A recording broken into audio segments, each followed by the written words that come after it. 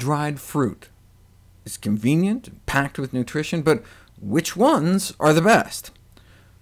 Here's raisins. Now, this is per serving, per ounce, not per cup like with the berries.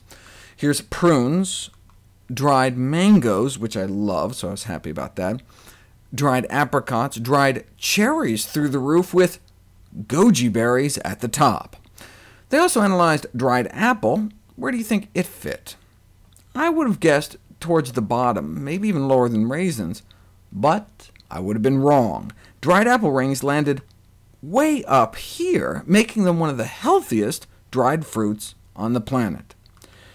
In fact, a preliminary report was released at a recent nutrition conference suggesting that daily dried apple consumption promotes cardiovascular health in postmenopausal women. Split the women into two groups, and those forced to eat 3 ounces of dried apple rings a day for a year saw their bad cholesterol drop 23%. That's huge. LDL drop 23%. The level of inflammation in their bodies plummeted, and you'd think if you made people add 240 calories worth of snacks to their daily diet, they'd gain weight, but no, they actually lost a couple pounds as a bonus.